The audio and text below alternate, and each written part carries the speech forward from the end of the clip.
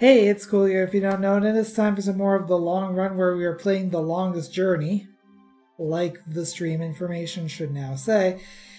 Last time we had to delete some police records in order to be introduced to this colorful fellow, after which we ended up back in Super Magic Land, where we have to go to the library and learn something about the Drake, and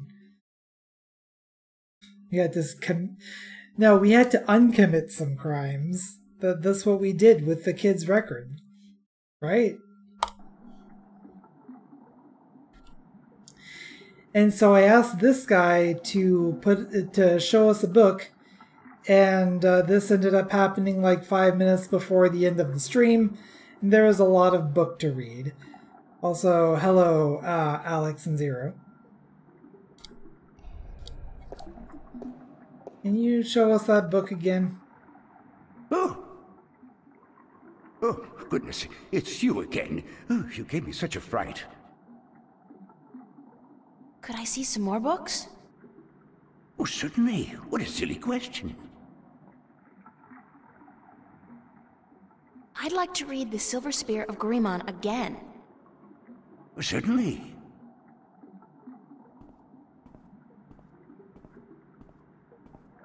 So this time we'll actually have time to read the book, provided that this man's shambling doesn't take too long.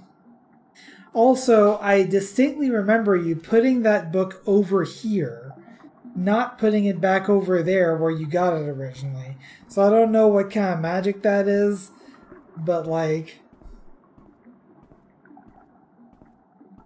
bit of a continuity error there.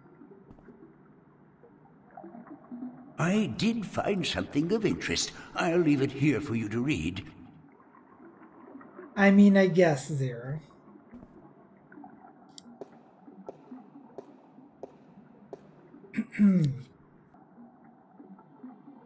So I don't know how readable this is to people on stream, but it looks fine for me, so let's...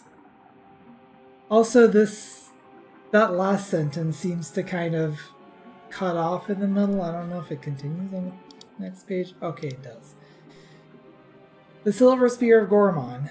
In the glory days of Bakshiva, before the drought, when Gorimon was the greatest city in the known world, the Parak of Bakshiva decided to forge the most powerful weapon in the world to challenge the mighty White Dragon. The Parak had grown greedy and bored, his treasure hold filled with the riches of the world, and he desired nothing except the one thing he could never have, the unborn daughter of the White Dragon, the fairest, purest, most beautiful creature in the universe. He had asked the White Dragon for her daughter's hand in marriage, but she had refused, scolding him for his insolence and wanting to keep his distance from immortals. And so the Parak sought the advice of a mighty sorcerer, the dark and cruel Eos, to learn how to kill one of the Drake kin. The sorcerer told the Parak of the White Silver of Mount Tyranny, the strongest substance in Arcadia, and how it could be forged by magic to kill even one of the kin. The Parak ordered his army to go north, across the ocean, and to bring back enough white silver to shape a weapon. When his men returned with the rare metal, the Parak ordered the finest blacksmith in Bakshiva to his castle, where Eos the sorcerer had cast a spell. Where Eos the sorcerer cast a spell to create an unholy forge. 10 days and 10 nights it took before the exhausted blacksmith could present a tall spear to his emperor. But before the spear could be used to kill one of the kin, it had to be bathed in blood. Beheading the poor blacksmith and the soldiers who had retrieved the white silver from Mount Tyranny, the Parak's private bath was filled with their blood. That's... okay, sure. As he dropped the silver spear into the red bath washed over by Eos, a terrible scream erupted and steam rose up in a red, foul-smelling cloud. When the steam lifted, the blood was all gone, and the spear was glowing in a deep red color. With the terrible weapon now ready to be wielded, the Parrot issued a challenge to the White Dragon to either surrender her daughter to him for marriage, or to suffer a painful death at his hand. Enraged, the White Dragon refused him yet again, and flew to meet the Parrot, his sorcerer, and his 1,000-strong army on the green fields outside Goromon. Of the magical silver spear she knew nothing, and the Parrot kept it wrapped in cloth by his side. "Bring your forces around Parrot," warned the White Dragon. "If you do not, I will lay waste to them all." "I wish my men no harm," lied the Parrot, "for this is between the two of us." He then rode forward alone and dismounted his horse, but stayed within reach of his spear. The White Dragon landed before him, and he said, "You are brave to face me like this when you know you cannot harm me." Then the Parrot raised the hand as if to greet her, but instead it was a sign to his sorcerer, the terrible Eos, who cast a mighty spell to hold the White Dragon while the Parrot drew his silver spear. The White Dragon fought bravely, and she was close to escaping the sorcerer's magic, but the Parrot was quick, and he thrust the magic spear into her chest. She screamed in pain and anger, and the sorcerer's spell could no longer hold her. Rising on her beautiful wings, blood pouring down on the land below, she cursed Bathsheba, the Parrot, and her Parrot and her people for all time. Wherever the White Dragon's blood fell, the land turned arid, and grass became sand. The Parrot sent his army to follow the White Dragon and to bring back her egg, but the drought grew, and within days the once proud empire of Bathsheba was turning into a desert. Then followed a fierce storm that tore across the land for 100 days and nights, and when the dust settled, there was nothing left of Bathsheba but 2 coastal cities and a few scattered oases. It is said that in the buried ruins of a lost capital, wrapped in the arms of the Parrot who dared test the immortal, rests the silver spear of Goromon. Are you done? Let me take that back for you.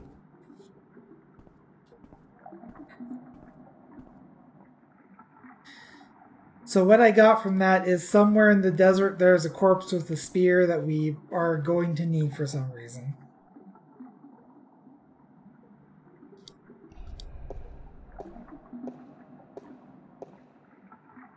Oh. Also, why are you poking him in like the again. ribs You gave me from such a the fright. back? That's creepy. Please don't Could do I that. Certainly. A book on the history of Marcuria would be interesting. Ah, an extensive subject to be sure. I will do my best.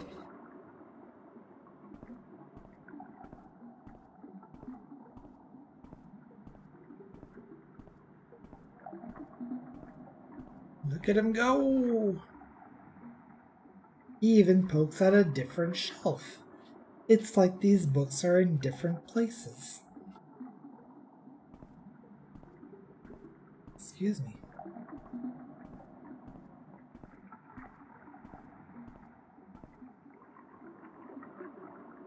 I did find something of interest. I'll leave it here for you. Sure thing.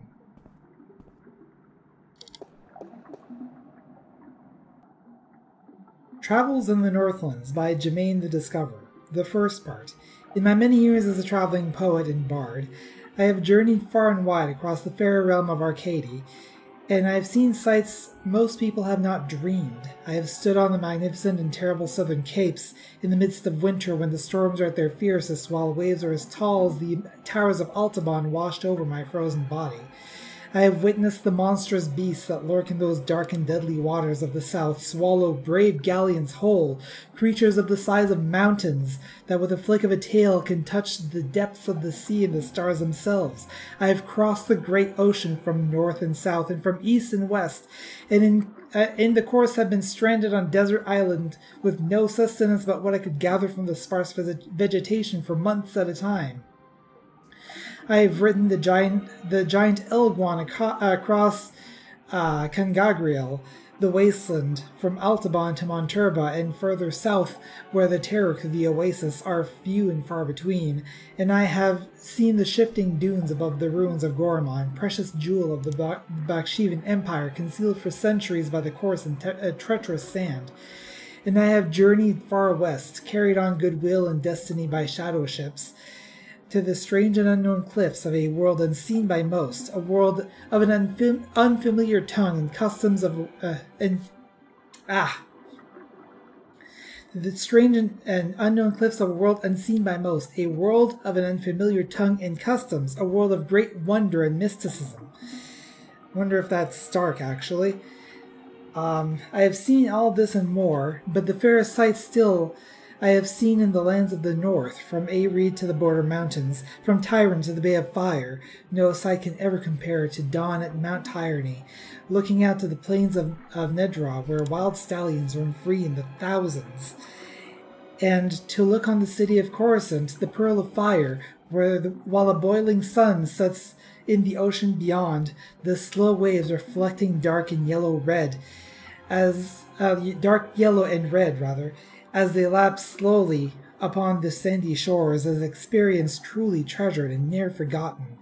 These lands are blessed by the Creator, shaped by men, yet wild and free and fertile, home to the greatest cities, the most precious sights, and the most cultured and civilized people in Arcadia.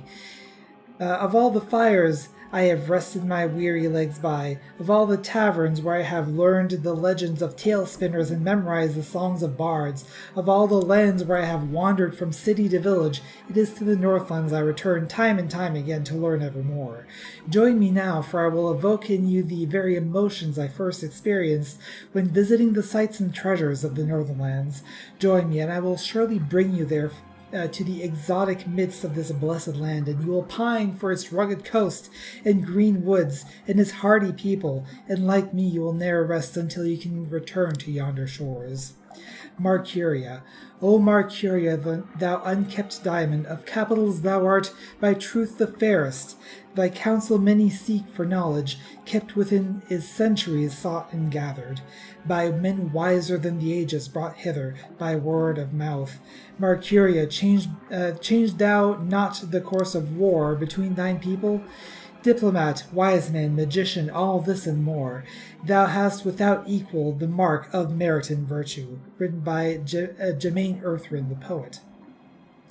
The august capital of Ireed, the unified country, Marcuria, lies on the hardy southern coast of the Northlands, halfway between Tyrant and Coruscant. It is a port of call for merchants, traders, adventurers, and pilgrims from all four continents, a place of commerce and diplomacy for millions of humans and other species. Ireed is a strong and proud land perched between the plains of Nedra to the north, and the land of Tyrant to the west, and the great sea to the south, and the forests of the Northlands to the east, and inhabited by humans, Dulmari, Tyran, Mole people, and Venner. Ireed was formed after Marcuria emerged as a major center for diplomacy and trade, and became the banner under which the surrounding lands united as one. Ireed, I realize I keep saying like Areed or Ireed. I don't know. Let's go with one or the other. Doesn't really matter. Ireed is a democracy currently led by the Chief Council of the Ireed Flag, Lord Von Dellen. The High Council, composed of the ministers who govern by representation, resides in the Marcuria Hall of Assembly, flanked by the palace and the barracks. The Iredes are traditionalists, and their form of government has barely changed over the last few millennia. In High Tongue, Ireed means unification or assembly. Marcuria is one of the largest cities of Arcadia, also changing between Arcadia and Arcady? I don't know. The capital of Ireed, and a center for trade, diplomacy, and cultural diversity. Populated by a large variety of races from human to Venner, Marcuria has grown from its origins as the birthplace of humanity to a city of all Arcadians and the hub of the civilized world. Founded 20,000 years ago at the shore of the then unconquerable ocean, it is the first known permanent settlement of the emerging human race. It initially left to its own devices by more developed races, Marcuria grew large and fat and wealthy. With newfound confidence, it passed through a period of expansion which gained it a reputation as a merciless aggressor, which soon brought violent attention for the Tyrant in the west and the Dulmari in the north. After years of war, Marcuria was decimated and subsequently rebuilt with sufficient reinforcements to weather attacks from both sea and land. Peaceful times followed, whereupon Marcuria settled into the role it has in today's Arcadia. Although all surrounding areas fall under its jurisdiction, there is sufficient self-governing and few central taxes to appease all but the most disgruntled. The huge areas of farmland around the city benefit from the well-kept roads, markets, and the busy export to other lands. Nearby villages benefit from the military might of Marcuria, protecting them against roving barbarians and tyrant armies. And Marcuria also provides the people of the Northlands with one of the best and busiest ports in Arcadia, allowing travel to distant destinations around the world. Unfortunately, it seems like the rest of the book has been lost to something. I don't know. Are you done?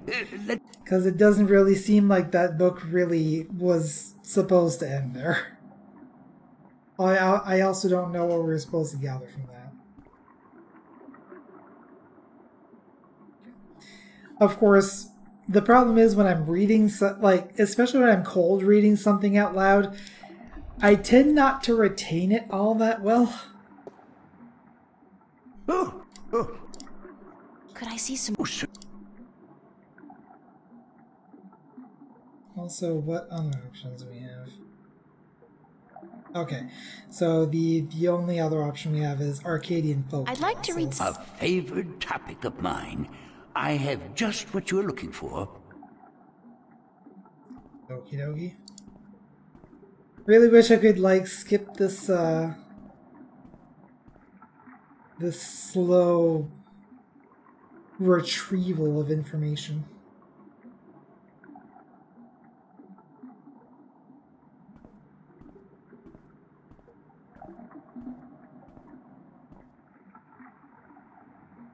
I did...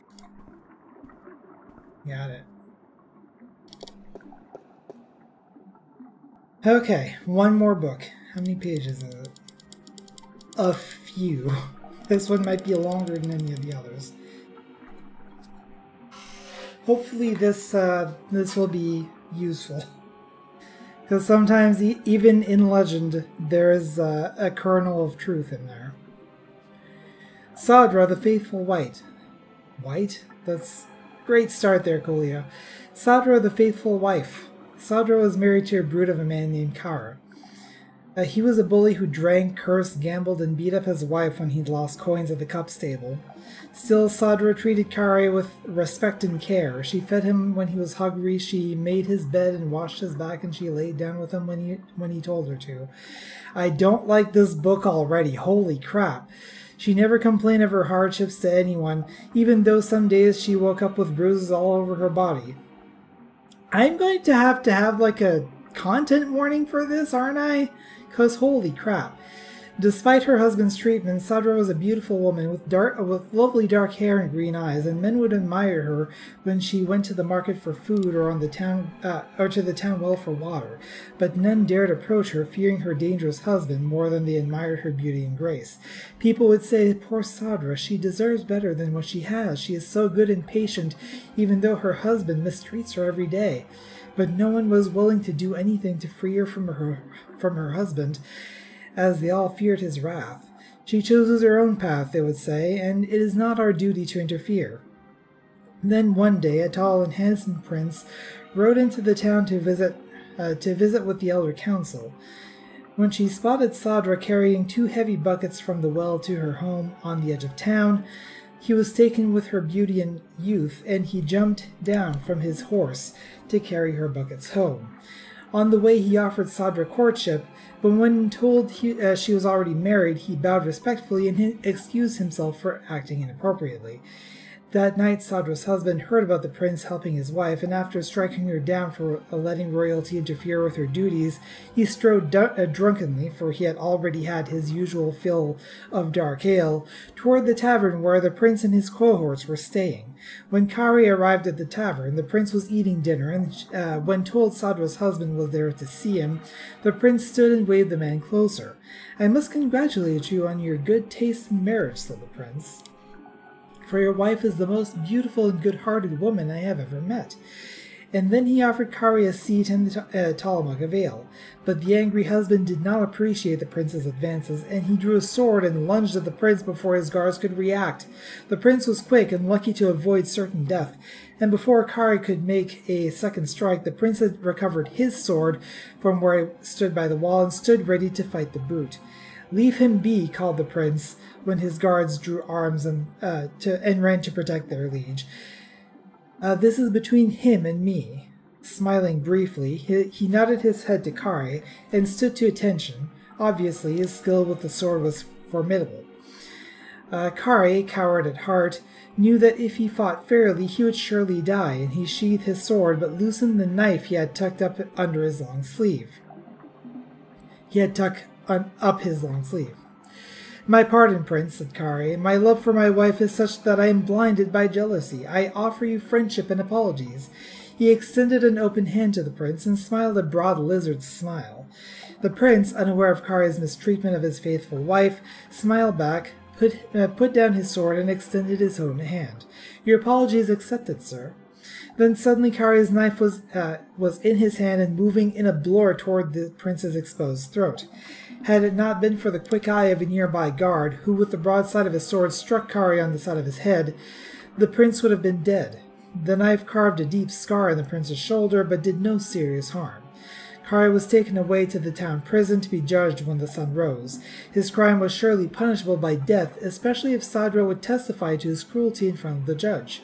Free of Kari's tyranny, the townspeople now spoke of Sadra's suffering by her husband's hand. But Sadra would not herself, even now, speak against her husband, and instead of being sentenced to death, Kari was sent away to work the king's mines for 25 years. Taken with her faithfulness, the prince yet again offered Sadra courtship, but again Sadra declined, for she was still a married woman. Then 1 year later, Kari attempted to escape the king's mines by killing 2 guards and climbing the walls, but he was shot down with an arrow and died in agony and disgrace. Again the prince visited Sadra's town, bringing condolences and a renewed offer of courtship, and this time Sadra agreed. Months later, the prince and Sadra were married in a glorious ceremony, and when the old king died, the prince became regent and Sadra his queen. She was as good a queen as the land had ever seen, and she was loved dearly until the day she died, and her funeral was the grandest and most tearful in memory. And nothing of value was lost. Pretty much. Also, I don't really know what we were supposed to get from that story. I don't know what these books are other than flavor text, and I didn't really like the flavor of most of that text that we just read. Maybe this second story will be a little better. The Children of the Lake. There was a village by a lake where no couple had borne a child for 20 years. The villagers were desperate, for without children their village would wither and die, and they turned to their god for help. The next morning 50 young children rose out of the misty lake and wandered onto the shore, much to the joy of the childless women. "We are yours," said one of the children, "as long as you remember one thing. You are never to fish from this lake again. Instead, you must learn to hunt in the forest and live off the land." The villagers agreed, though they worried they might go hungry since they were used to catching and eating fish from the lake.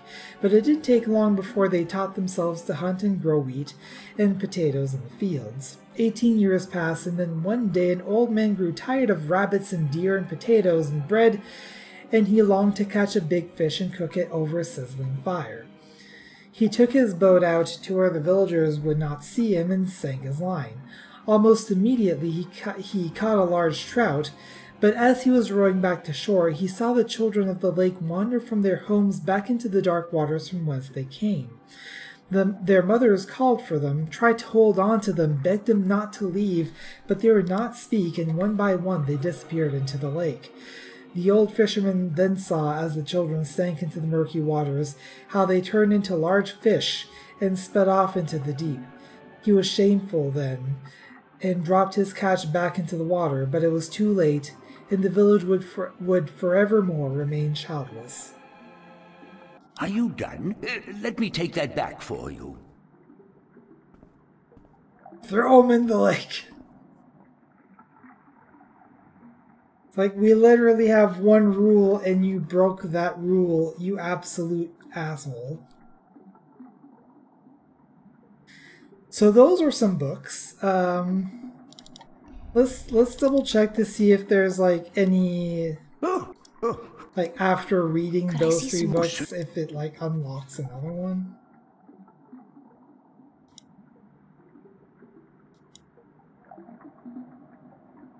Interesting, it says, I'd like to read some more Arcadian folktales. I'd like to read some more Arcadian folktales. Did I mention how much I like folktales? Just a minute. Let's see if this is different tales or if it's just the same book again.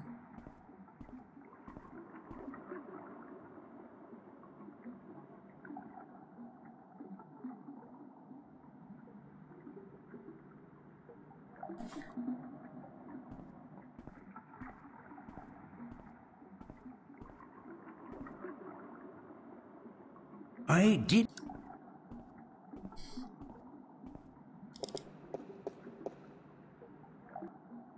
Okay, it's the same book again. Let me.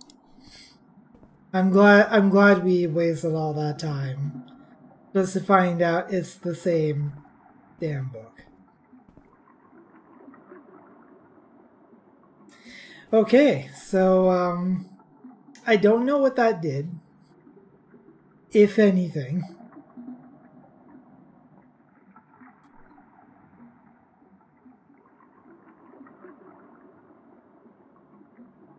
So the books we read today, are those all the books we've read total from here? Yeah, we didn't actually read any books in the previous stream. I took out the first one, saw how long it was, and decided, nah, let's wait until next time.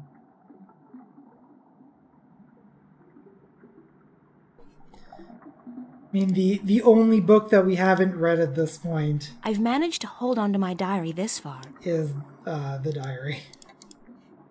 Which I guess I would have to access from here. And this just keeps getting filled out.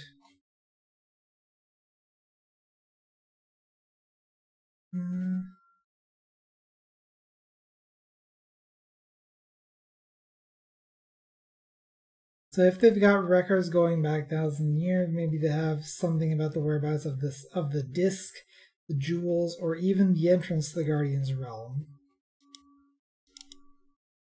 Interesting that the cursor changes when I'm over the text. I click on this and nothing happens though, so I have no idea why.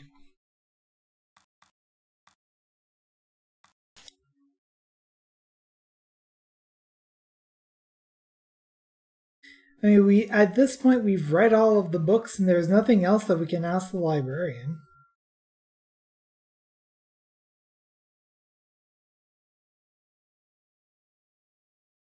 But yeah, maybe reading the diary here will get me a little on track. Sentinel Enclave, which is where we are. Keeper of books. And he's a librarian. Brian Westhouse tells us exactly the same thing.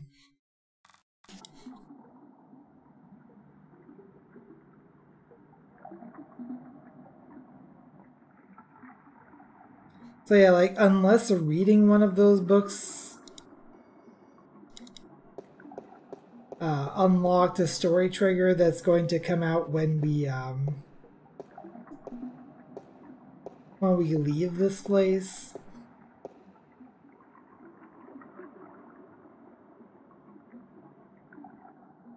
The water's pretty cold. Okay. It's a pool of seawater. You'd think that it'd be a bad idea to have a pool inside a library on account of the moisture, but I guess magic makes everything possible. Man, it was a great thing when scientists invented magic. And just to review, the wheel is stuck. Won't budge.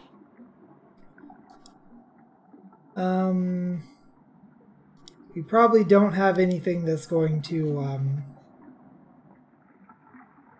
get that unstuck.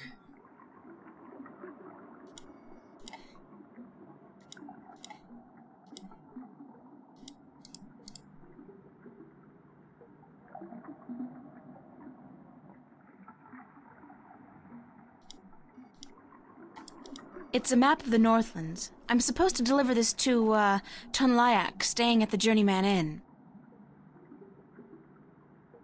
But we've been to the Journeyman Inn, and there was no Tunlyak. And that I couldn't find him anywhere else, so...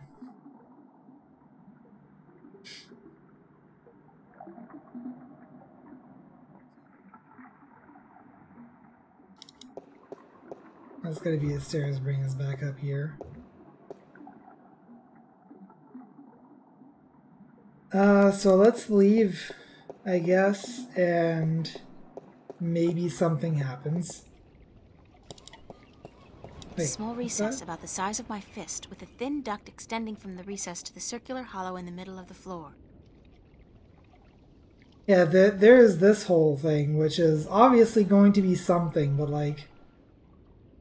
I don't know that we have the thing to do anything here.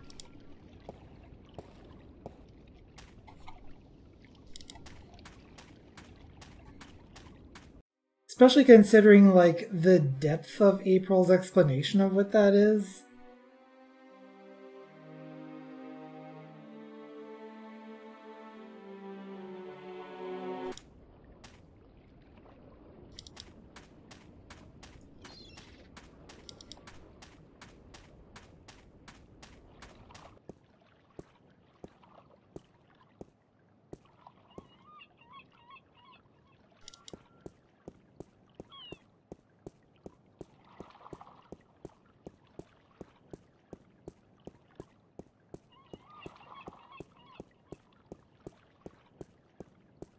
I don't think we're gonna find anything here.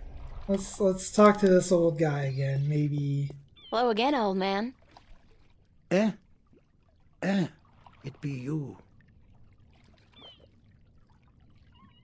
Now, what are your hands doing, buddy?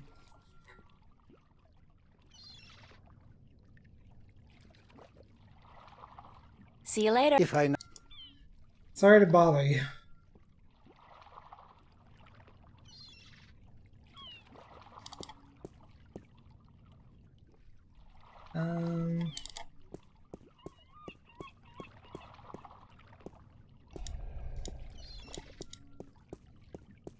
Hello.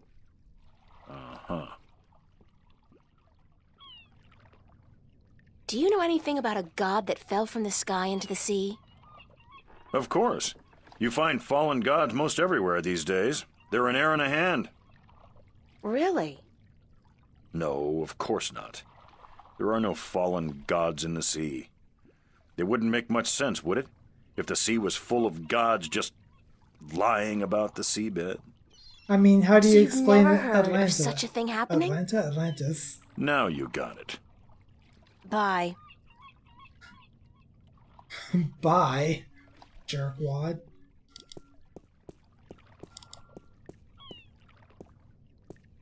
Yeah, we've already been here.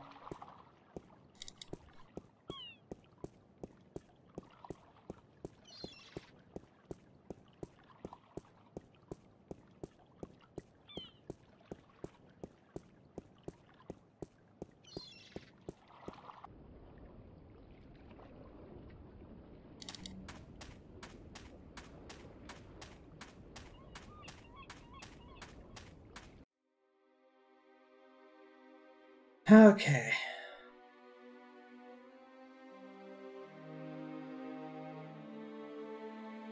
So we've been to the pier and the city gates, we've been to the enclave.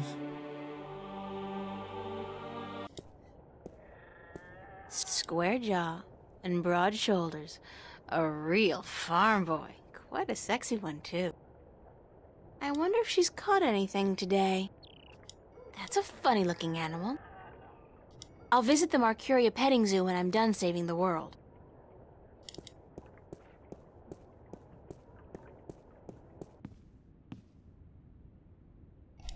Yeah, I guess that she still has nothing Excuse to say. me? Yeah? Do you know when Chunlayak is expected back? I could not tell you, child, but from what I know of the ships in harbor, she will not find one that needs a navigator any time soon. Thank you, ma'am. You're welcome, child.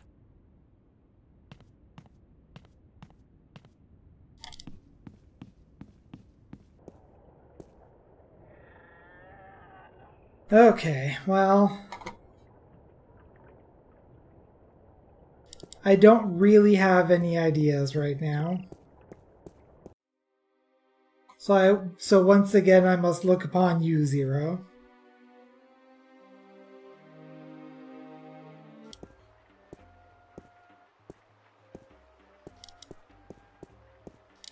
Go back to the library.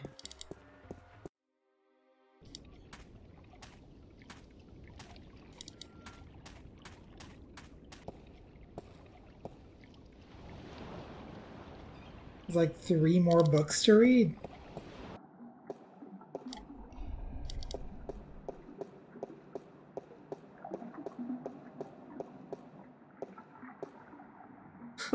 April, you all right there? Could I see some... I'm looking for some information, but I'm not sure which book to ask for. No matter. I know a great deal about most of the books in here. What topic intrigues you? Are there any books about flying people who observe and tell stories? Winged storytellers, hmm? Let me see what I can find. Hold on.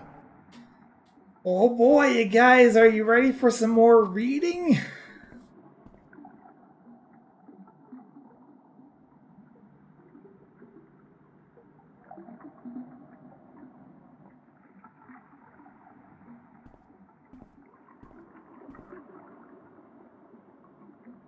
I did find something of...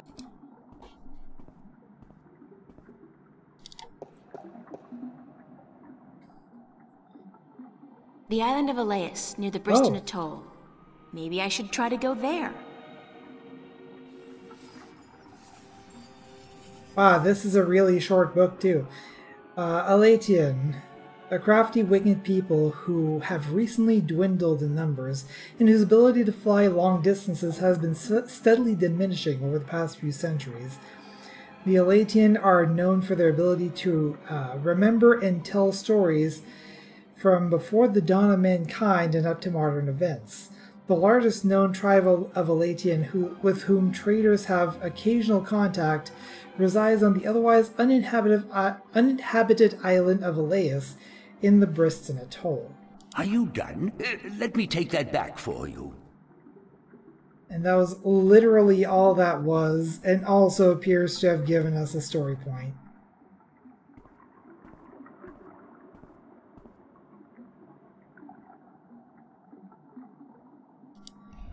And now, despite the fact that I haven't left, it's time to startle this old man again. Could I see... I'm looking... I need to find out which 4 magical people of Arcadia were given a piece of the stone disc that serves as the key to the Guardian's realm. The stone disc of the balance, yes? Yes. There could possibly be something on that in... let me check. Just one moment. I feel like something that important should be like in a restricted archive or something.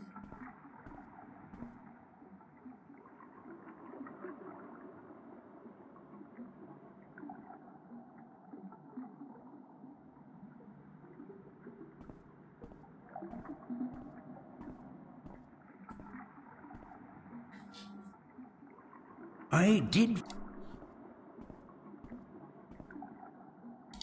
I look like a serving maid. Yeah, good for you. Chapter 16 in the 8th scripture, the scripture of breaking.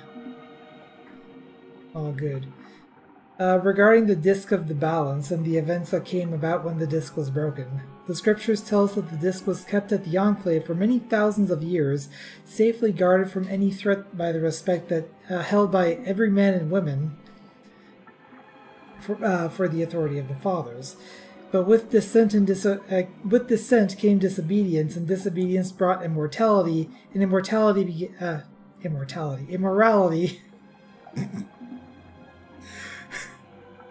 This is what you do, is, break the laws of biology, and you can live forever. Let's try that sentence again. But with dissent came disobedience, and disobedience brought immorality, and immorality begat theft. Tyrant soldiers, aided by sentinel traitors, attempted to make away with the disc, but were thwarted by the Wight of the Kin herself intervening, although forbidden to do so on behalf of the fathers. The disc was brought safely back to the Enclave, but the threat would linger in the minds of the Minstrom and the Vestrum. So it became that the disc was melted in the forge of the dragon's mouth, shaped into the elements of 4 magical people, and given to these respective people for safekeeping until such a time when it was decreed that the disc should once more be whole. 1 stone to the gentle souls that sing in the dark and shape the earth between their toes. 1 stone to the watchers of the woods, the ones who are outside.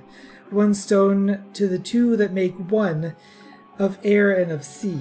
And 1 stone to the keepers of the dark flame, the eternally dark, the mariners. When the time comes for the disc to be made whole again, 1 person will make a journey to the 4 who hold the pieces, and the pieces will be given willingly, because there will be no doubt to the righteousness of this person. I guess that's probably April. Are you done?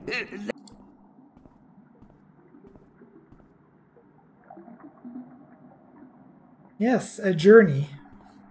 Probably the longest one that April's ever had at the very least. Once again, considering the fact that this is about a 20-hour game. I'm looking... No. I'd like to learn more about dragons, about the Dragkin. Oh, yes, yes. We have some wonderful books on that topic. Stay here.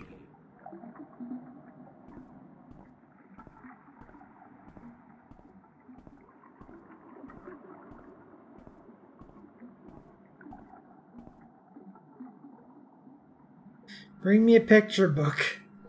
I want to see the dragons.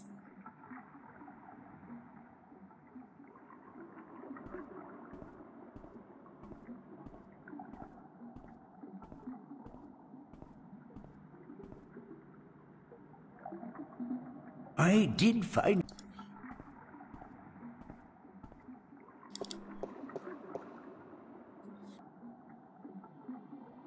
Okay. Secrets of the Dreadkin by Minstrom Eliac. Forward. The Dreadkin are known by many names throughout the Twin Worlds. In Altung, they are often referred to as the Drakkin. In some variations of the Low Tongue, Drekin. In the Southlands, the word Dragic refers specifically to the winged lizard's shape traditionally associated with the kin. In Urhad, the eternal spirits of the kin are simply called Drak, regardless of their current shape. In Stark, most cultures refer to the kin as dragon, Draga, Draka, Dragon, though this usually refers only to the winged lizard-like shape and not to the spirit inhabiting this shape. In fact, while in Arcadia, the kin are respected and revered as eternal spirits with great significance in the balance and the all. In Stark, the kin are mostly creatures of mythology and fairy tales. However, in some Stark legends and scriptures, notably the Christian Bible, the name dragon is associated with the forces of evil, and thus the religious connotations do seem to have carried over in a somewhat distorted form. There are dragons in the friggin' Bible? Excuse me, what? This is the first I've heard of this. Anyway, who or what are the Dreadkin? Why not ask who is the creator or what is the all? questions thus asked will remain in perpetuity unanswered, for they are in truth unanswerable. To condense all knowledge of the Creator into one answer is futile, as is any attempt to define the all without describing every single element that makes up the all. So also with the Drake kin.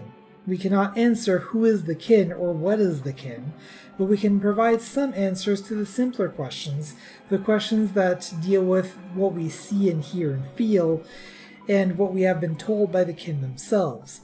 Answers that together may give us, if only the faintest hint of the whole truth, then at least some indication of who or what the Drake kin are. Born of the emptiness between the stars, reads the 11th scripture of the balance, the scripture of time, shaped in unison with the all, part of the all, yet outside the all. Drake kin, note the ancient high-toned variation of Drake kin. Why so many variations and interpretations of the Drake kin from culture to culture? The kin have always been shrouded in mystery, and from mystery arises a legend and myth. The kin seem content to be seen as nothing but tall tales and figments of a bard's fertile imagination. Yeah, Jesus rode around on one, totally. Are you done? Let me take that back.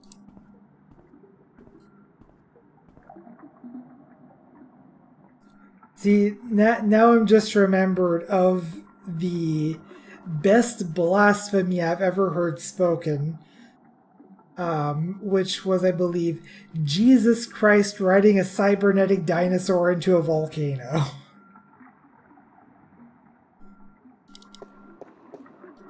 Actually, hang on.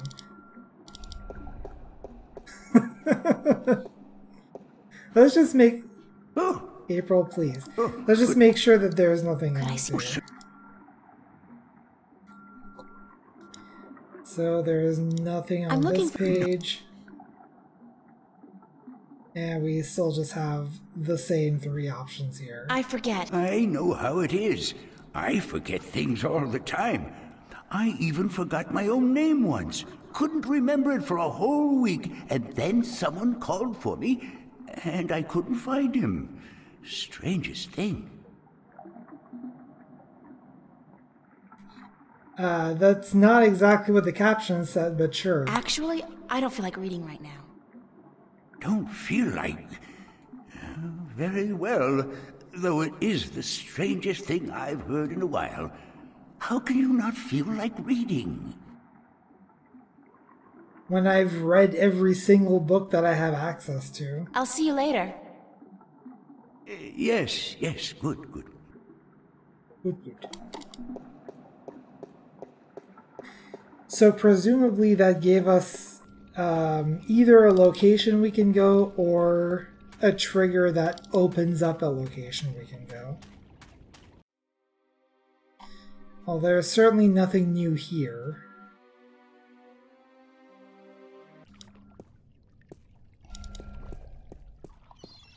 Hello. Uh-huh. Do you know the island of Elias? The vacation paradise of the ancient Delmari? Certainly. How do I get there?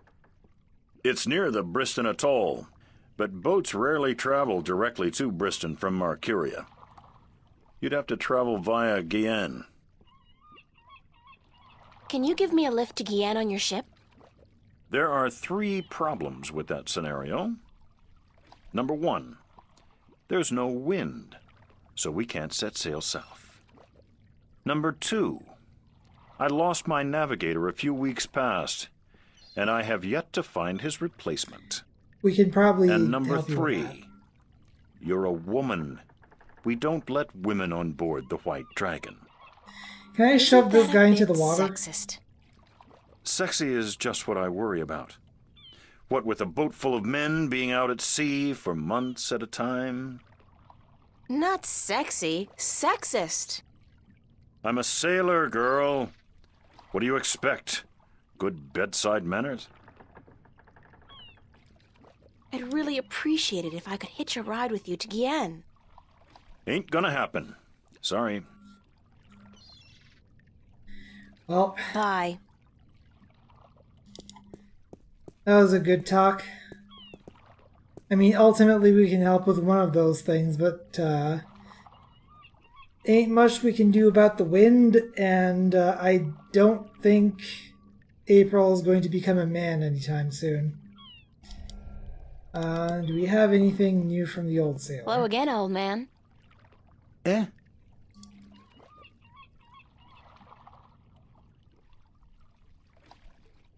Probably not, but let's take a look at the very least. Oh!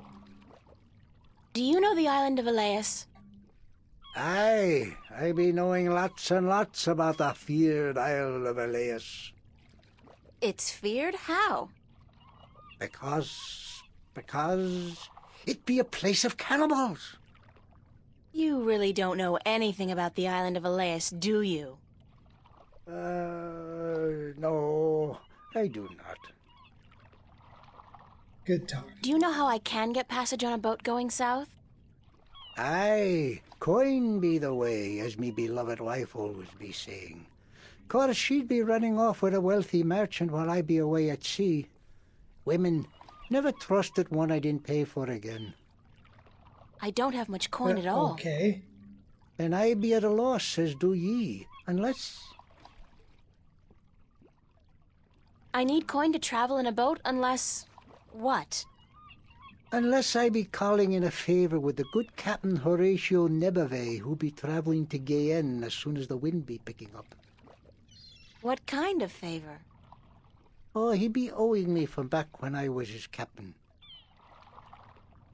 Would you cash in your favor with Nebave if I got your bird back? Aye, I be promising anything to get me friend back. It be a deal. I mean, that's great and all, but I don't think the Cups guy is gonna want to play with us. See you later. If I not be dead, aye.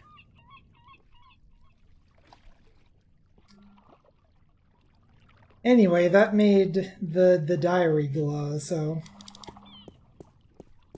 that is definitely what we needed to do.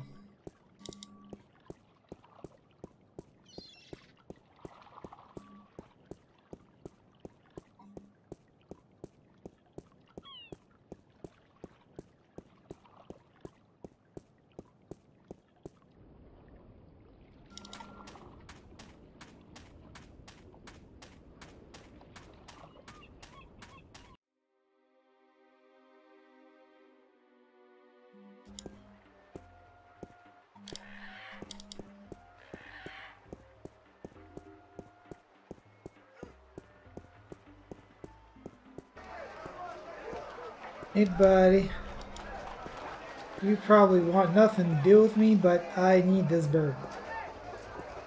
I'm not talking to you, you cheat! I'm clearly not a cheat. Your anti-magic medallion thing did not light up. It's a talking bird.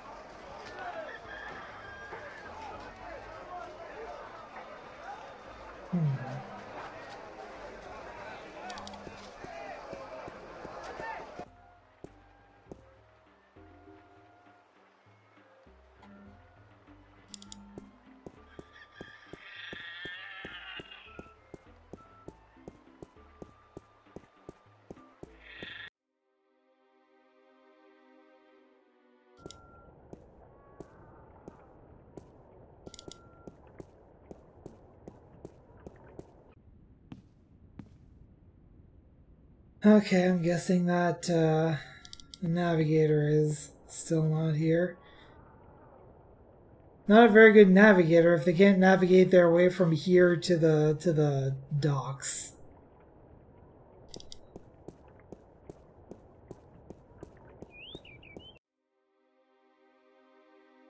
And again, this style of city is not not one that is all that conducive to getting around in. And I guess the West House doesn't have anything new. Hello? I have some more questions for you. Shoot. I don't have any more questions for you. Very well. Thanks, Mr. Westhouse. Always a pleasure, April.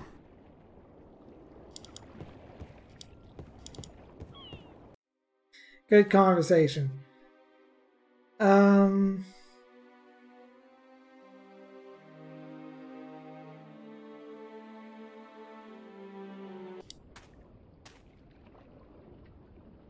there wasn't anything here.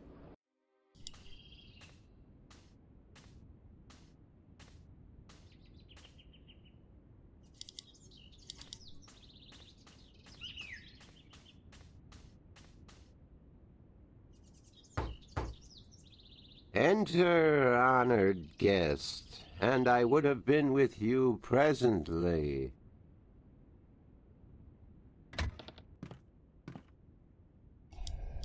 You have anything new to say? Can I ask you a few questions? Yes. Thanks, Obnaxis. I guess not. You are always welcome, April Ryan. About my quest. Anything I can do to help, April Ryan.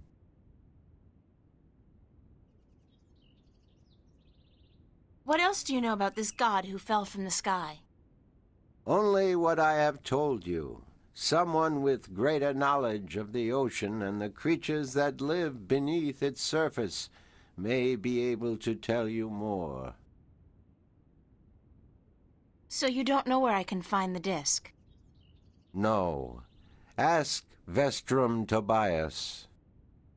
I mean, I guess I can't ask That's him about again. it for... I am... I'll talk to you. Blessings of the back. I don't really know what else to do at this point, other than just go talk to the Vestrum again.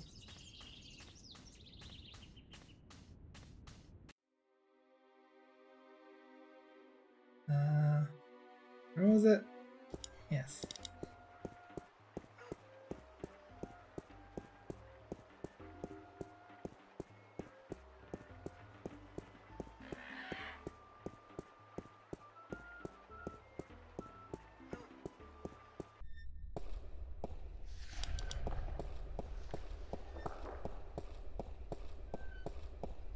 Are you busy? I'm never too busy for you, April.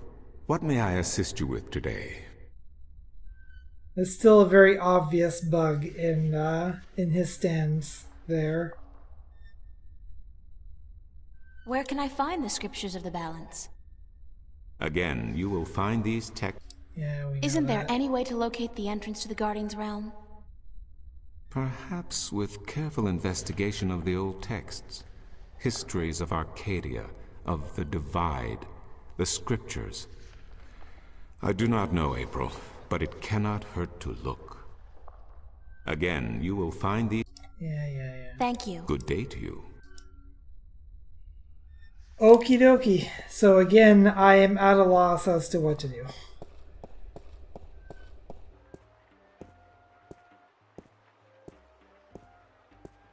So I do have to do the cup game, but like, the guy does not want to deal with me.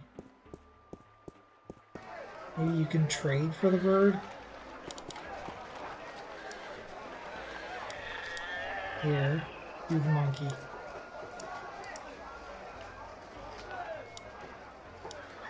Yeah, we probably don't want to trade the pocket watch, actually. Maybe the calculator. It's a calculator.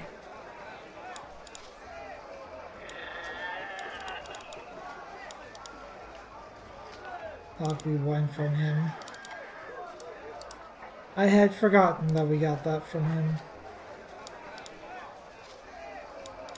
He didn't like the, didn't like you cheating the game before, but how did we cheat? Give him the screwdriver? Oh. Or maybe shake him with the screwdriver. My magic wand for one of your prizes, and then I'll leave your game alone. What's the catch? No catch. You get a magic wand, and I get one of your exotic prizes. All right. Fair enough. Which prize would you like? The talking bird. That scraggly heap of... A fantastic choice, young lady. Hold on a second and I'll get him for you. A fantastic choice, and I really, really mean that.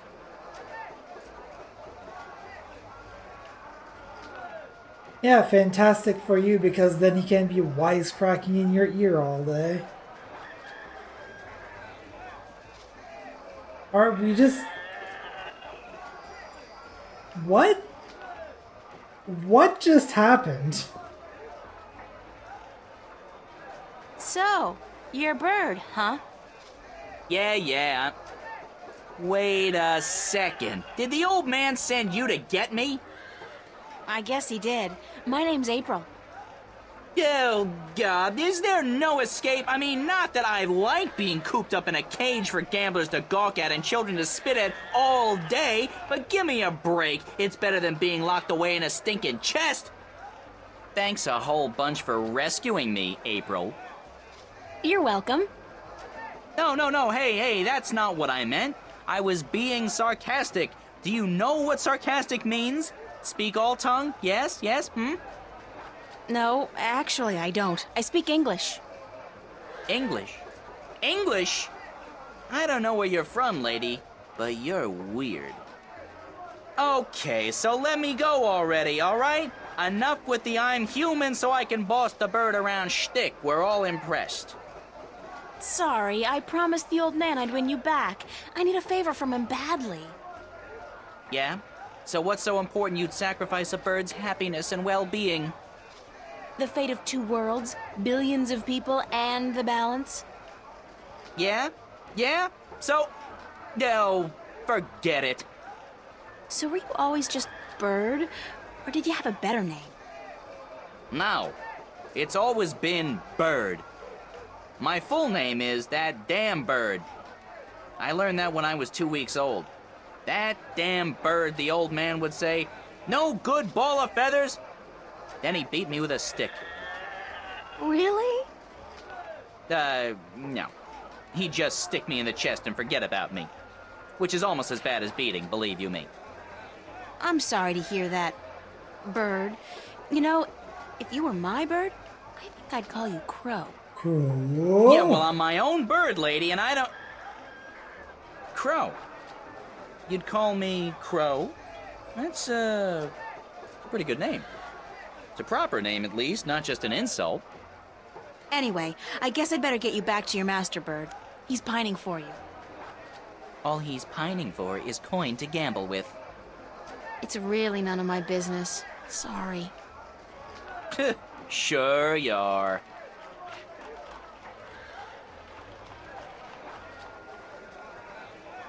He does have about as much mouth on him as Crow T-Robot, honestly. I'm not talking to you, you cheat! I wasn't trying to talk to you, I was trying to leave this screen. Goodbye forever.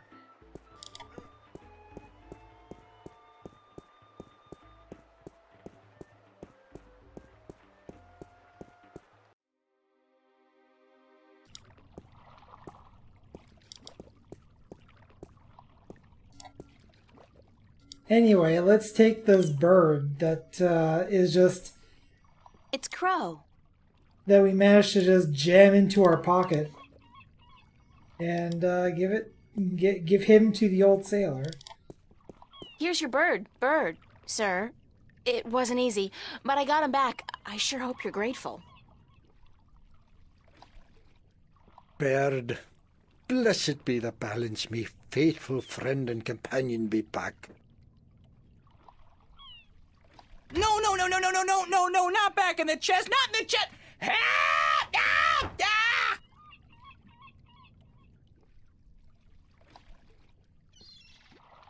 Now can you help me get passage on a ship?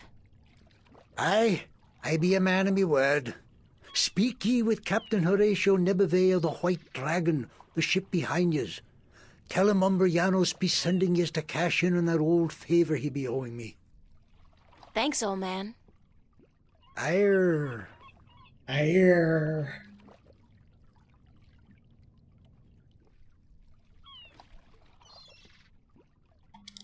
We're gradually making progress. Now let's talk to this asshole again. Hello. huh? You know old Umbrianos, don't you? The old drunk?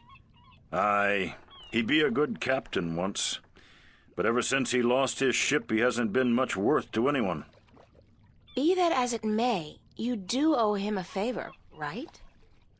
Aye, that I do. He saved my life more than once. And I wouldn't be captain of this beautiful lady if it weren't for him. Guess what? I'm here to cash in on that favor. I'll be damned. What did you do for the old geezer?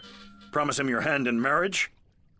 Don't you mind that, old boy. Just get ready to sail south. You're giving me a lift to the island of Elias. I mean, since you're already heading for Gien.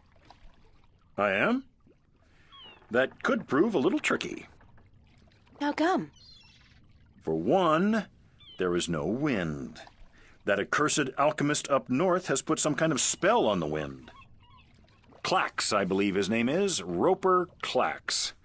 Lives in a bloody rock somewhere beyond Riverwood. As long as he's got his dirty claws on the wind, this vessel ain't going nowhere. Then there's a little problem with my crew. I can't very well leave the harbor without a navigator, and my last one decided he didn't much care for the sea anymore and went off to marry a serving maid.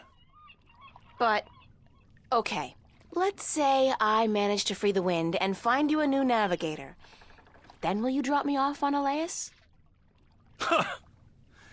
You think you will be able to defeat Clax, free the wind, and find me a new navigator? By Jaw's pus-filled left eye, if you do such a trick, then I'll take you wherever you wish to go. Most likely they'll be holding your funeral within the week, girl. Just leave the madman be and let the army deal with him. Never you mind, as long as you keep your promise and take me to Elias. What's with Elias, anyhow? It's been deserted for hundreds of years, ever since the Dolmari fell victim to the Great Plague. I need to visit the Elation people, to listen to some of their stories. As if there aren't enough stories here. Huh. It takes all sorts, that be for sure. Okay, so we have definitely advanced the story, speaking of stories. So now we need to find that navigator. And one, give him the map, and two, tell him to go use it. And also, we need to find time for Clax, which I seem to recall this game was released in the 90s. Surely there's time.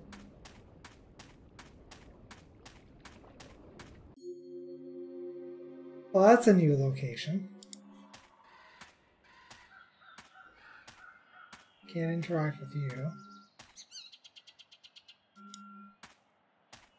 Okay, we're not going to try pathing around or anything. It's a small barn. It's a farmhouse. It's some kind of cattle, but not the kind of cattle they breed in Kansas. Listen, we're not in Kansas anymore, Dorothy. Those monuments? They're enormous, like man-made mountains. I wonder what they are. What they were made for. Monumental. No kidding. Into forest is apparently the only thing that we have here, so... Save for good measure, and... let us away into the forest. How did you get out of your box?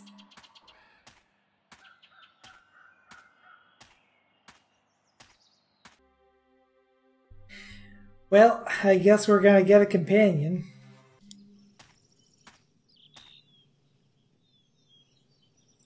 It's a discarded wagon wheel.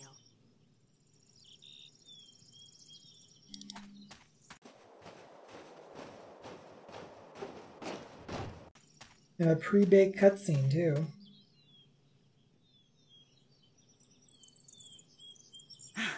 A very short one. Do you always travel like you got a two-headed Besparian nymphate on your tail? I couldn't keep up half the time. Crow, is that you?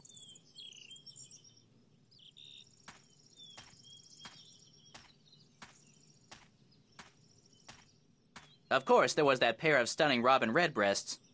Twins, did you know? It's not as if I could just leave them without a kiss or two. Or 12, as it turned out. Maybe I'm just out of shape after being stuck in boxes and cages and knapsacks for the past 20 years. I guess it is you. Of course it's me! How many birds do you know with both good looks and a sense of humor? You got a sense of humor. No, funny. Nah, that's funny. What are you doing here, Crow? What am I doing here? What am I doing here? How about a nice to see you, Crow, or I've missed you so much, Crow, or at least a glad to see you out of that chest, Crow? It is nice to see you, Crow. How did you escape? Cunning, milady. Of course, that keg of Androgen stone liquor the old geezer got his hands on didn't hurt. I've never seen such a shameful display of public drunkenness in my life.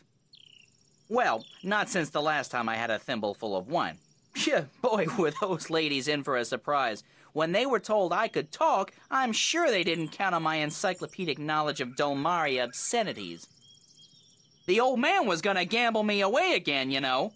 Went straight back to the cups handler after the, celebration. So, I decided to split before they put me back in the cage. That place was like a prison without the amenities. And let's not even mention the food. Did you ever try roasted elguan dung?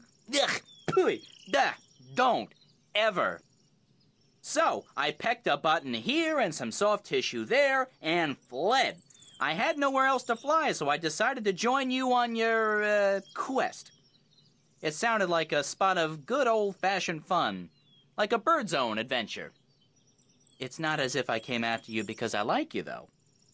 You don't have any feathers. Thank God for that. Okay, if you want to join me, I wouldn't mind some company. I'm guessing you'll be using your wings, though, and not your feet? The ground's no place for a free spirit like myself, baby. Besides, I hear there are a lot of good-looking birds in this forest, and let me tell you, they don't parade about on the ground like winged chickens. Just try to slow down once in a while. Let me catch up. Sure. But how do I get your attention if I need to talk to you? Can you whistle? Like this?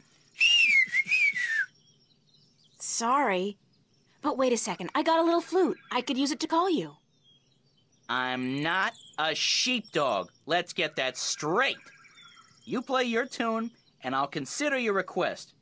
I won't be flapping to attention like a tame soldier hawk. Deal. We better get moving, though. It's getting late. Aye, aye, Captain.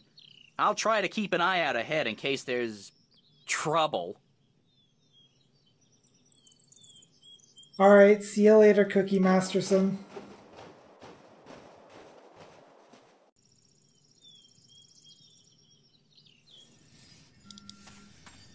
Let us delve into the forest after that display.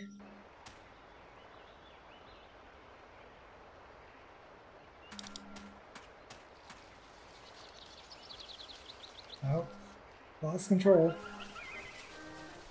Hey, buddy.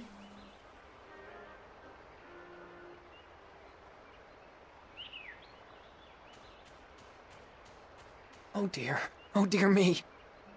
Please, human, don't kill me and skin me. I haven't even sung to the soil yet. Well, start singing. Don't worry, I'm not going to kill you or skin you. Oh my, that is good news. Very good indeed. Who are you?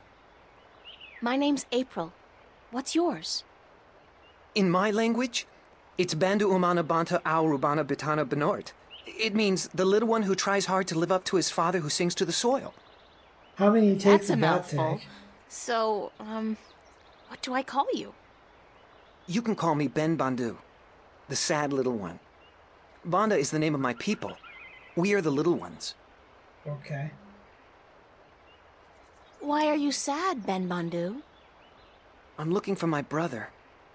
He's been gone in the forest for many days, and I've not heard him sing to us. Our people don't walk about the forest much. It's too dangerous for us. You haven't seen my brother, have you? He's short, about my height, with a tan coat and a mischievous glint in his eye.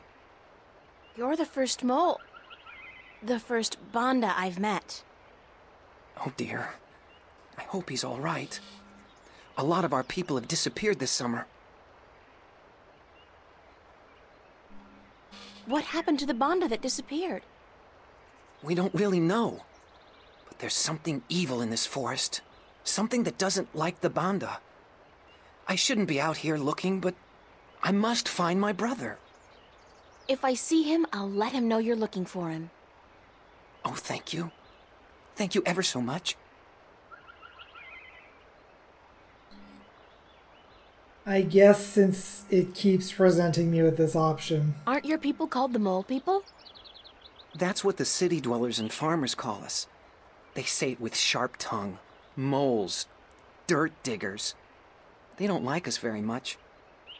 Our given name is Banda, the little ones. Or the Banda Banta, the little ones who sing to the soil. How do you sing to the soil? When we're old enough, and we found our voices, we just sing, and the earth shapes itself to our needs. We live in harmony with the earth, just like the birds do with the air. Good luck on your search, Ben Bandu. Sad little one. And the best of luck to you, April. Please, if you see my brother, tell him to come home. We're all so very worried. Yeah, that little April in the middle is like, oh.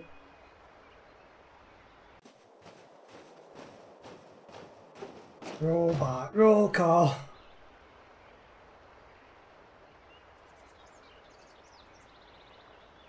Hey, Crow, would you mind doing me a favor? I was having this tete-a-tete with a pretty young sparrow, but hey, Crow at your service. Did you say favor? Oh, sure thing. Unless it's something extremely... No, make that even remotely dangerous. I don't like dangerous. Not at all. Just scout out the forest from your vantage point. See if you can find Ben Bandu's brother. Ben who? The mole I just met. I thought you were supposed to be watching me. Didn't you pay attention? No. Mole, you said. They're savages, the lot of them. You eat birds, even. Crow, I eat birds. You probably do, too. Yeah, I love a roasted duckling and a tangy orange. Oh, well, yeah, I see your point. Looking for a lost mole, then, are we? Yeah, and they're called the Banda. I never got into that whole PC thing. It's not Tyrox, it's the tyrant. Don't say chicks, say birds. Don't say birds, say women. I don't know. It's all a little too complicated for a simple man of the air like myself. Just go look for the lost Bandu, okay? Yes, ma'am. That's a great conversation we started having there that I didn't want to really keep having. Of course, it's not any worse than Westhouse and his bullfighting. The bridge is out! Damn! How will there ever be time for clocks? The bridge has been completely destroyed. The edges are charred. Whatever caused this, it couldn't have been floodwater or simple wear and tear.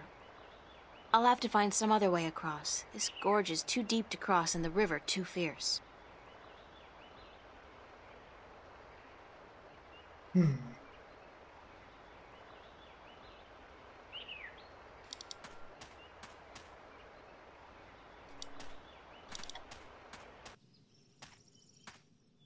Well, this is new.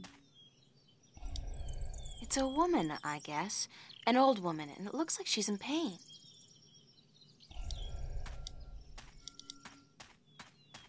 Oh, please, pretty lady, pretty, please help me. I've fallen and I can't stand up. What happened to you? Oh, I was out picking bones. Berries for my stew, and flowers. Yes, pretty flowers. Then I tripped over a big old root and twisted my ankle. It hurts so. Please help me home, pretty lady, please. Who are you? Oh, I'm nobody at all. Just a frail old woman picking bones. Picking berries for her stew so she can feed her prisoner. Feed her guests and fatten them up for the long winter. She seems nice. Why do you keep swallowing your words? Because I'm just a frail old forgetful woman, yes. Where do you live? I live not far from here, not far at all. No, help me home and I'll cook you a fine stew, I promise. Yes, I promise. Just help me home and I'll reward you for your compassion. Yes, you'll have your reward. Well, I see absolutely no reason to help this old lady. All right, I'll help you home. Oh, yes. Thanks, plump little treasure. A nice, pretty girl, thanks.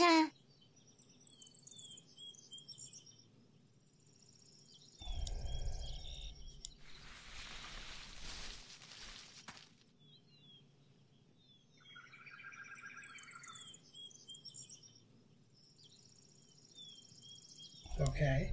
I still need your help, Plumpwood, pretty girl. I can't walk all the way home by myself, you see. Help me home and I'll cook you a good, thick, creamy stew. Yum, I'm getting hungry myself. Let's go. Lead the way, ma'am. Yes, let's go. Come on, just follow me, my sweet treat. So that wasn't creepy at all. What are you talking about?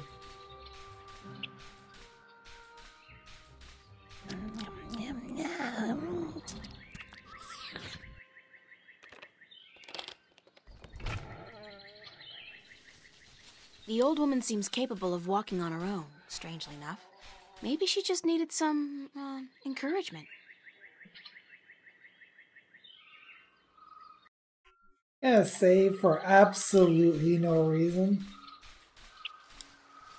Looks like a cozy little burrow, like a hobbit hole.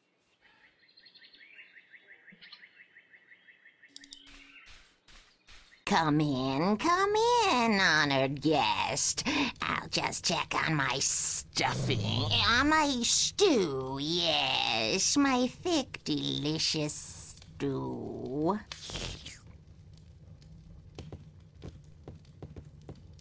Oh dear, what have we here? This stew isn't good enough to stuff. To serve a guest as plump, as well-built and delicious, as honored as you, my dear. Why don't you just wait here, and I will go pick some more berries and spices for my stuff, my stew.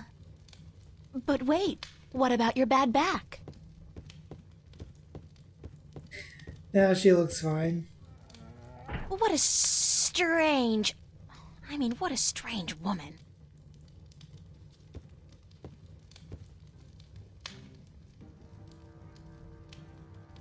There's something not quite right about this place. You think? Like those skulls, for one. They look disturbingly humanoid. Uh-huh. What are those things? They look like... What's that sound? Where's it coming from?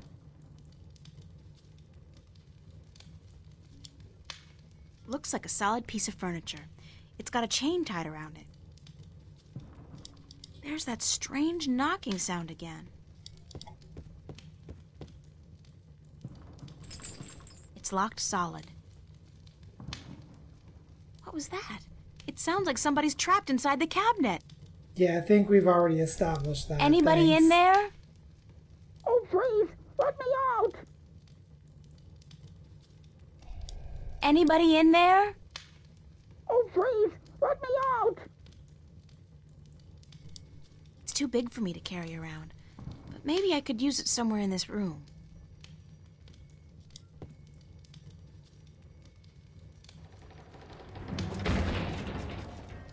Oh, I mean, I guess that works. That's not what I was expecting to happen, but you know. Also, who are you? Are you going to eat me? I'm April, and I've come to rescue you. Oh my, did my tribe send you? So to speak. I met your brother, Ben Bandu. Ben Bandu? Bandu umanu banta orobana biutan dinoart? I think so. He said to call him Ben Bandu. Because he was sad for me? He will be so glad to find that you've rescued me then. Yeah. There could be a tiny little problem with that. The Gribbler captured you too? I guess whatever the Gribbler is, did capture me. That took me by surprise since I did come here willingly. That's how she works, the Gribbler. She tricks Banda and humans to come here to her house, and then she cooks them and eats them. What a surprise! Friendly old lady, she's not. What's your name? Bandu utamatuta uyatan ayama binaort. I'm That's sure a little I'll remember difficult that. for me to remember. How about I call you Bandu Uta? Oh my, yes, that would be fine. We have long names, us Banda, as long as our tunnels. You can tell me more about your people later. Right now we need to find a way out of here. Also, April, you complain about not being able to carry that broom around with you, yet you shoved an entire ass bird into your pocket for a minute.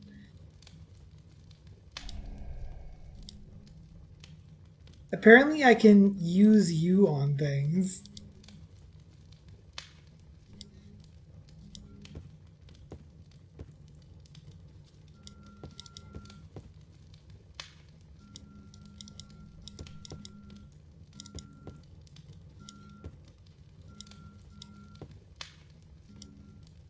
Just chuck you in the fire.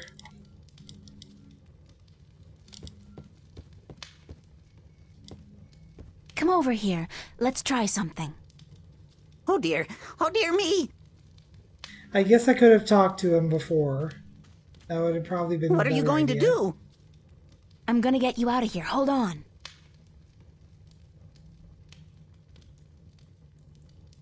Can you break the window and get through?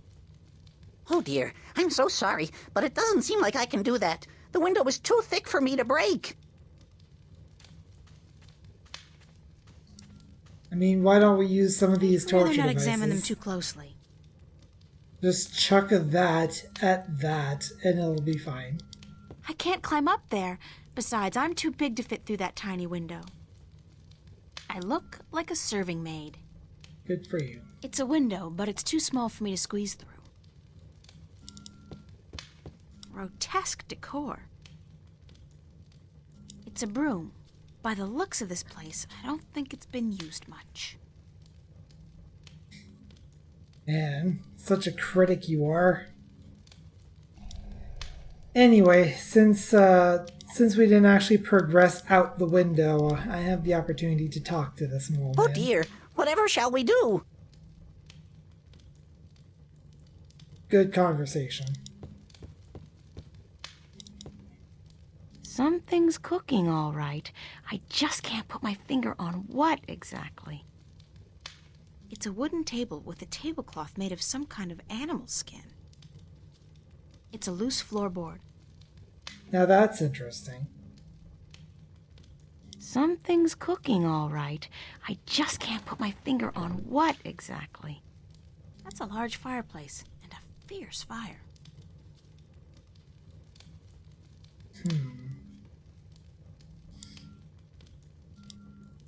Also interesting that it put me on the second page, which was empty.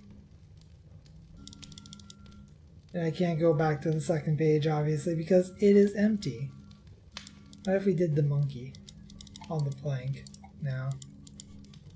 Pry it open with a push pin. Wait, what?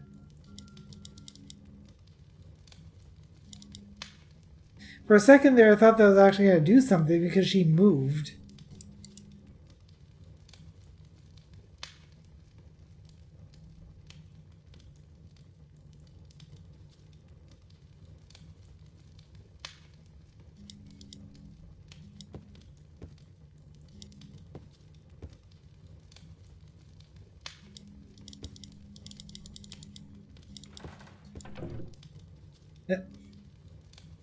That pillar looks a little shaky. It does, doesn't it?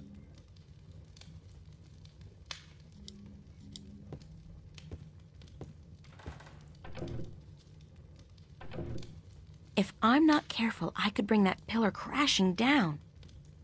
If you are careful, you could bring it crashing down constructively.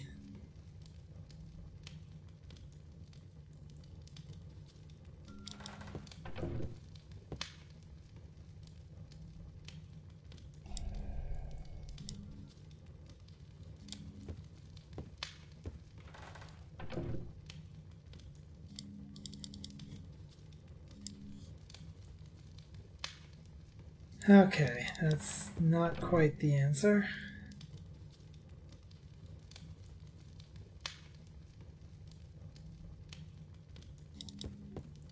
Hoping this is not one of those situations where I'm just gonna have to rub everything against everything and hope something works. Oh dear, whatever shall we do?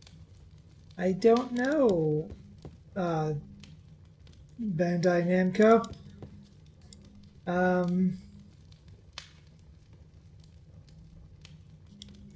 This photograph? No.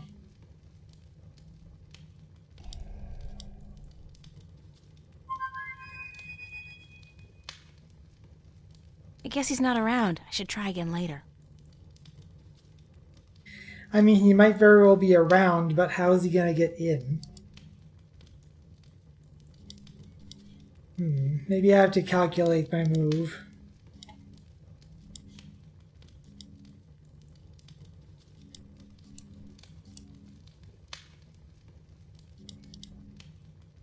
What if you're the mastermind and you want me to pay you?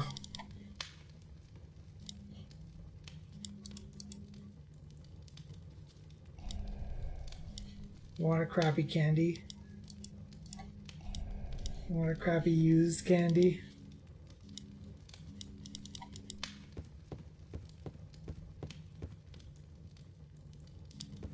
The door's locked from the outside. Wait a second. The door is locked? Oh my god, the door is locked! I'm trapped! You're only realizing this now, April. Although I'm not sure what good a door is that is locked from the outside.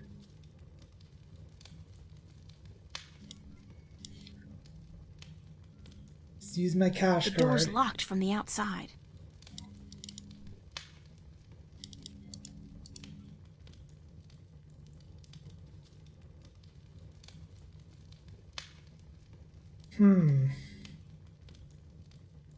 Something's cooking all right. I just can't put my finger on what exactly.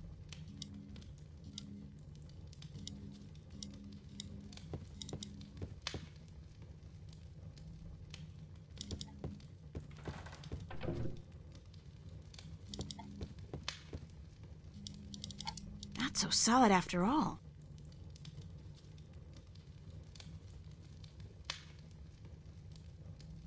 Grotesque decor.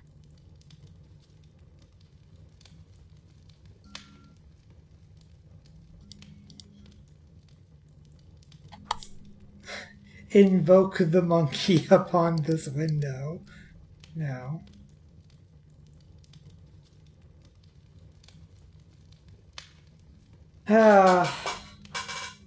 I mean, I could just I could just do what I said and rub everything on everything and eventually we'd find a solution, but like, who really wants to see that? What's,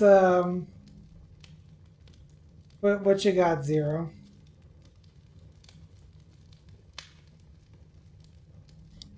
Ah, boy.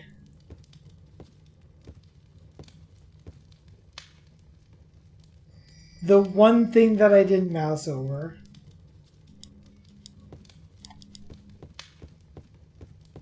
I can't climb up there. Besides, I'm too big to fit through that tiny window. Oh, that's fine.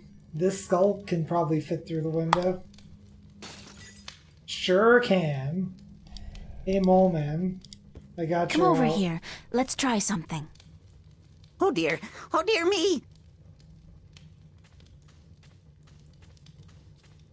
What are you going to do? I'm gonna get you out of here. Hold on.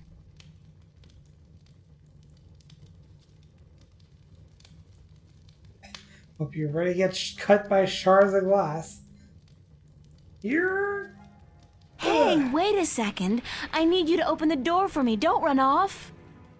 Damn. Well, it looks like we didn't think that one through. What the hell am I gonna do now? Uh-oh. I am back with the berries and... What's happened here? Why is the...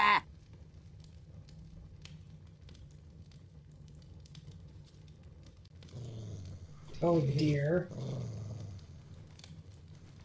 I didn't need this to be rendered in full 3D, I'm gonna be real.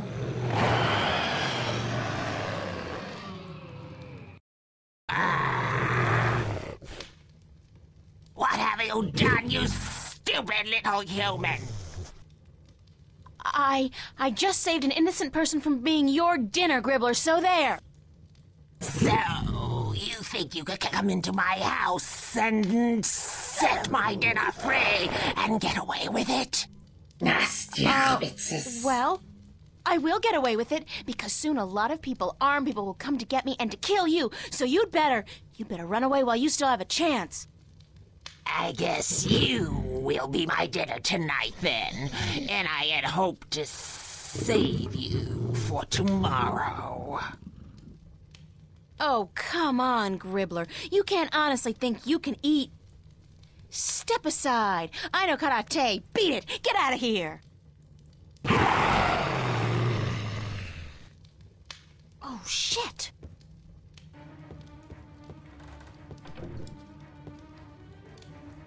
I look like a serving maid.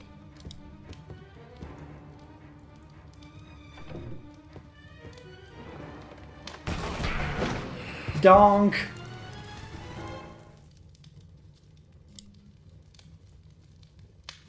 Well, I think the Gribbler's dead now. Or if not, then will be dying very shortly.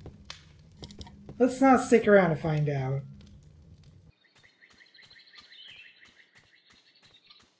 Hi, Ben. Oh dear, where's the monster? She vanished like smoke up a chimney. Do you know what happened to your brother? He just ran off, didn't even stop to say goodbye. I met him back on the road. He was running like the wind. Said that when you helped him out of the window, he spotted the Gribbler returning, so he went to get help.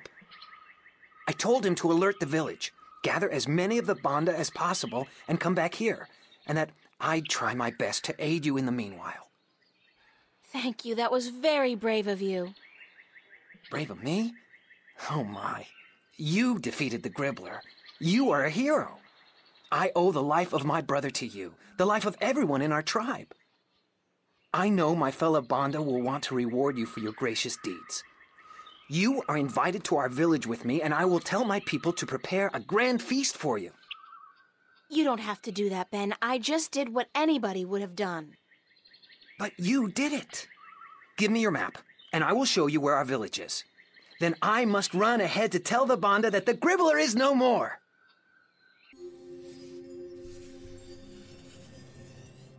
It was then that Dale Gribble faked his own death and became Rusty Shackleford. So yeah, we now have access to the Banda village after defeating the Quibbler, and hopefully this will lead to one of the 4 pieces of the disc that we need. And we shall be heading over to the Banda village after the break.